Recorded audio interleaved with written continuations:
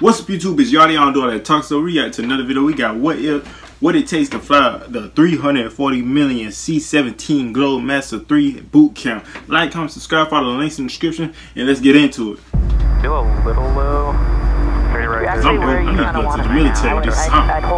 These Air Force pilots are refueling their C-17 Globemaster 3 you gotta be smart at 26,000 feet in the air. Okay, good. Back. Now be patient. Just see what it gives you. It does. Really good. The pilots rendezvous with a KC-10 refueler jet that pumps gas down through a controlled boom at 1,100 gallons per minute. Contact. Go intercom. 5-7 contact. Nice job, Drew. Way to flex with it. Yeah. Break away, break away, break away.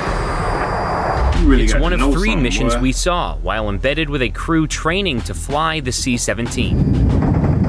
At 174 feet long and 55 feet tall, this. So that's like 5 basketball goals.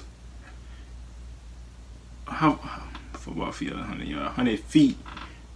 So that's 10 basketball goals, 17 basketball goals going that way. C-17 has a maximum payload of around 170,000 pounds and can land on runways shorter than 3,500 feet, with just 3 crew members manning the aircraft. We can do everything from supporting contingencies, so the war downrange. We can support COVID missions has been a big thing recently. We can also do humanitarian missions, so helping evac sick patients, wounded soldiers. Due to its high payload capacity, C-17s were used in August 2021 to evacuate people from Afghanistan, with one plane carrying 823 passengers. Damn! The basic crew of a C-17, there's 3 of us. There's a pilot, a co-pilot, and 1 loadmaster. So my role here as a C-17 loadmaster is to load these aircraft, whether it be helicopters, tanks, Humvees, ambulatory patients. Ultimately, our mission is to support someone else. The average salary of a C-17 pilot stationed at Travis Air Force Base is around $117,000. And the typical tour is about 3 years. We make earning your bachelor's degree more affordable. Like, comment, subscribe to the channel, my boy. Hit the subscribe button. Subscribe to the channel. Whoa. Oh, no. They ain't trying to get me copyrighted, boy. Training happens here at Travis Air Force Base in Fairfield, California, 1 hour northeast of San Francisco. And before pilots complete missions in the sky, they practice complicated maneuvers in a state-of-the-art simulator. It's pretty realistic. We use it to practice emergencies that you can't practice in the jet or you wouldn't want to practice in the jet, whether that's multiple engine losses or really poor weather conditions. Fire number 2, engine. Confirm number 2. Number 2. Students train for emergencies like enemy threats and hydraulic failures. But the first scenario is a simulated engine fire. Could you please scan the number 2 engine for us? We're showing engine fire indications. And then I've got the radios, you've got the checklist. Roger. A lot of crew coordination happens at that time, so that's a good, safe space for young co-pilots to first get the feel for what the stick and power inputs feel like before you go do it in the jet. Emergency engine shutdown checklist is completed. 221, clear to land, runway 21 left. After practicing in the simulator, the crew meets in the briefing room to plan a live training mission. So training flight tomorrow. Showtime is a little non-standard. We're gonna do 6:30 local showtime at base ops.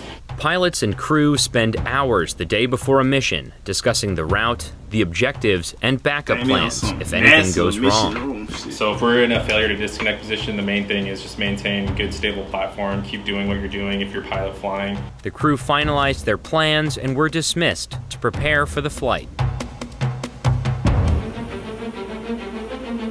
Precisely at 10:00, the crew boarded the plane and ran through their final checklists.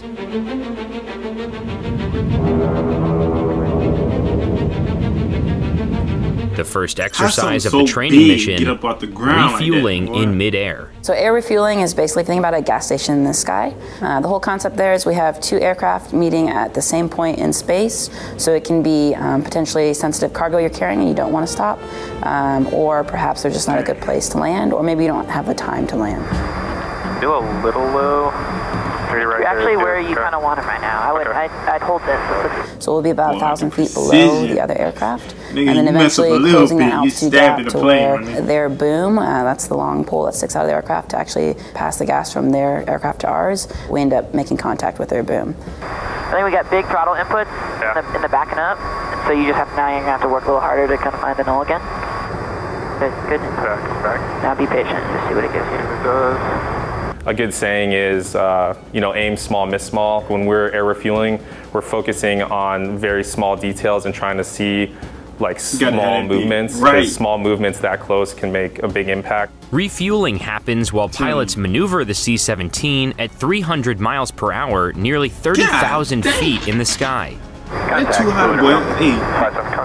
Nah, land him over. For me, I was thinking about improving my power movements. So my stick movements, so my right hand, I was sitting in the right seat, were pretty solid, but like my throttle movements could have been a lot better.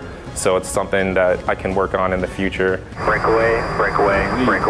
That'll speed brake. Very nice. Nice job, dude. Phase 2 of the mission involves low-level flying. So low-level flying during the day, we can go as low as 300 feet above the ground, which is pretty low for a large aircraft. And the intent there is to stay below the radar picture of a potential adversary. So when you're lower, there's a few tactical benefits that we have that help us get to a not-so-great spot in a safer manner. All right, you want to fly a little bit, dude? That's because we need to fly what speed, right? We need to fly 290. All right, set 290 for you. Out there flying it, we're watching our altitudes and making sure that we're clearing any obstacles or anything like that. We also had another pilot in the back looking at the map and the chart, calling out different towers on each side of the route and helping us avoid them and clear them that way. Pretty sweet view, huh? Oh yeah. The C-17 headed north towards Moses Lake, Washington, to practice landing in an assault zone. So an assault zone is a short runway. Typically, they're about 3,500 feet. And then it has a marked zone that's 500 feet long. And our goal is to put our aircraft in the 500-foot box and then use max effort to stop on the remaining runway. Crews have to master landing on a traditional airstrip, as well as temporary runways. So the tactical part of the C-17 is it goes to fields that maybe have shorter runways or dirt runways, and oftentimes those are in combat locations or austere fields. Pull back up on the stick and put a little bit of power in. 500 feet in front of the zone. Roger. And full stop, everybody. Minimum 300 feet in front of the zone with a correction. Roger. 50 feet. Plane is high up off the ground itself.